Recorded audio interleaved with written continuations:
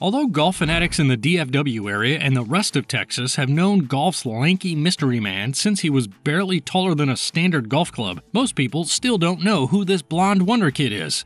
This is the unknown story of Will Zalatoris, his mythical beginnings, his legendary achievements, his astonishing girlfriend, and a few surprises along the way. Most people quit after a couple of failures, but you can't be a quitter if your name is Will.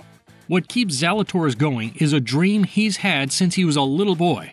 Like his idol Tiger Woods, he just wants to win majors and win on the PGA Tour, and this was why he refused to join the LIV.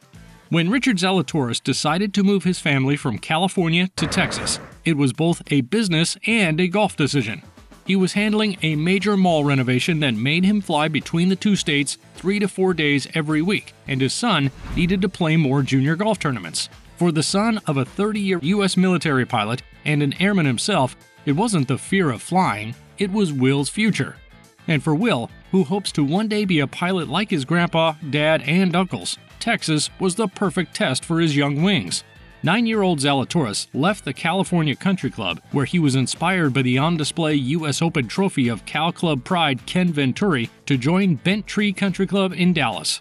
In Texas, Zalatoris grew up playing golf with future top dogs of the trade. How close to the top are we talking about?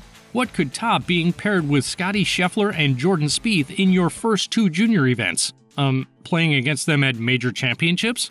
Guess the Lone Star State is not a Lone Star State after all.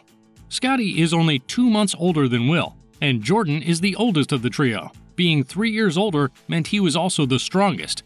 It wasn't like he could bench press a motorhome, you know. It was just that strength that comes with reaching puberty first. Will has a story about a casual round among the three when he and Scotty were 11 and Jordan was already 14.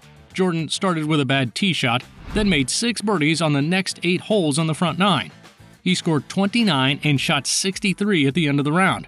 Yeah, he's been that good for a long time. The three met competitively on the local Legends Junior Tour and later the U.S. Junior Amateur, which they all won. Jordan twice in 2009 and 2011, Scotty in 2013, and Will in 2014.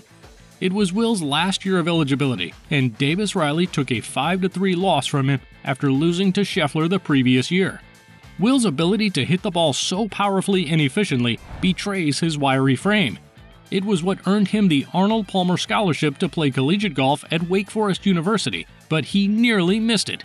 He was playing alongside Tucker Watkins, the youngest son of PGA Tour legend Lanny Watkins, at Trinity Christian Academy when the 21-time PGA Tour winner spotted Zalatoris and called Jerry Haas, the coach of Wake Forest's Demon Deacons, to keep an eye out for the boy.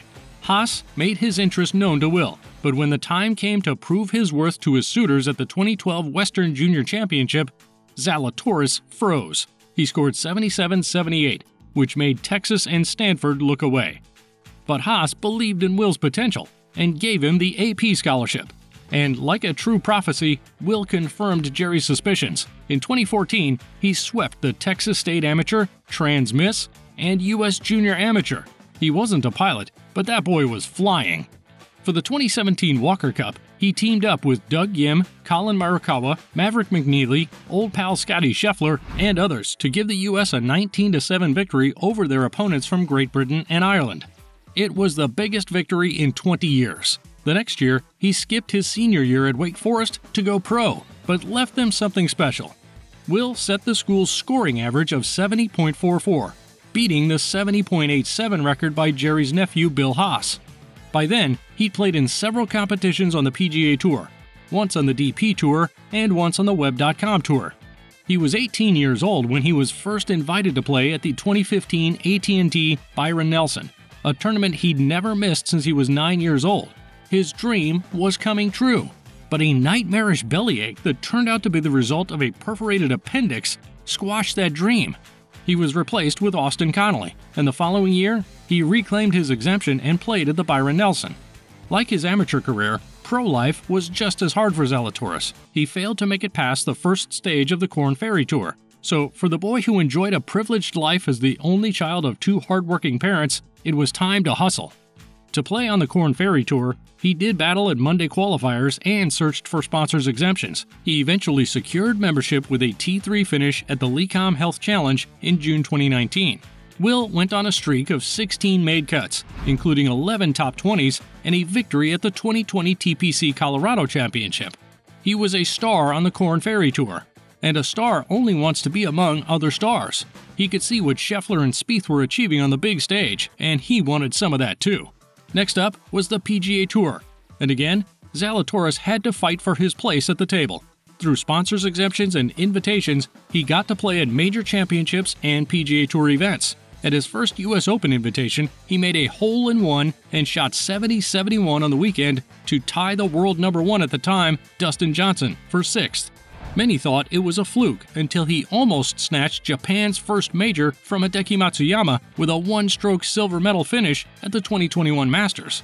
There was a silver lining, though. For his performance, he won the Arnold Palmer Award as the PGA Tour Rookie of the Year while playing on a special temporary member status and earned full membership.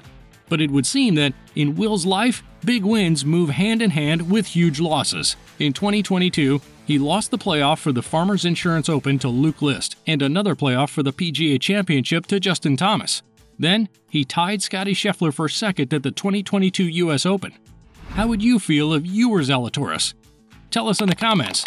He has made many birdies and eagles in the hopes of winning a major championship, but with 3 runner-up medals from 10 starts, surely there's an albatross around his neck.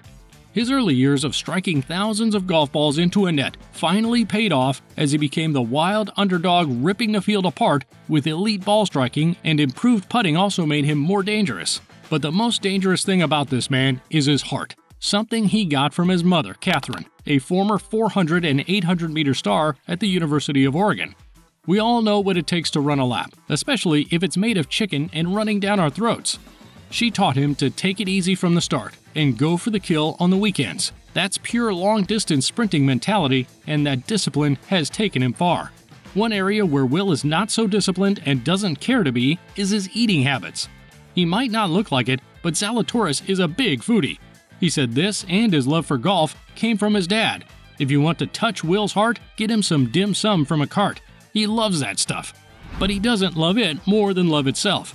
In 2018, Will started dating Caitlin Sellers, a fellow psychology major at Wake Forest. Their love budded into an engagement after he scared Matsuyama at Augusta in 2021. Zalatoris, who has played best man on several occasions, was finally ready to get his own bride. He was overjoyed when Caitlin bagged a master's degree in marketing from the University of Texas. He joked on his Instagram page that he could now say they had 2 degrees between them, and he was going to get the 3rd, hinting at a possible return to finish his college degree. Caitlin has been a fixture at his tournaments, and his Instagram is regularly updated with pictures of them on walks or at sporting events. And sporting events are another of Will's obsessions. According to his PGA Tour profile page, Will's favorite off-course moment was watching the San Francisco Giants win the World Series in Game 5. As for the teams he supports, he's torn between his love for California and Texas. He cheers for the San Francisco Giants, the Golden State Warriors, and the Dallas Cowboys. How many teams do you support? Tell us in the comments. He must love the Dallas Cowboys, especially since his big brother is the club's legend. No, Tony Romo is not a Zalatoris. He just gave Will a lot of advice while they played money games almost every day during the lockdown. While watching others triumph can be an unforgettable experience, witnessing your own success is unbeatable. In August 2022, at the FedEx St. Jude Championship at TPC Southwind in Memphis, Tennessee, Will Zalatoris came out on top after a roller coaster 3-hole playoff against Sepp Straka. After round 3, Zalatoris was tied for 3rd, 2 strokes behind leader J.J. Spawn, and 1 stroke behind Sepp Straka. J.J. Spawn lost his lead to Straka and Zalatoris, who went mano a mano for the prize, and Will could be heard saying, "What are they going to say now?" as he made the putt that took him into the playoff. It was an emotional cry inspired by his hero Steph Curry, who shouted the same words after the Warriors won the 2022 NBA Finals. But we know what they are going to say now. They are going to say even though Will Zalatoris looks like Owen Wilson and the caddy from Happy Gilmore, he's no joke. He is not the almost won it guy. He's a real winner, a champion. Be sure to check out Golf Plus for more fantastic golf videos. See you there!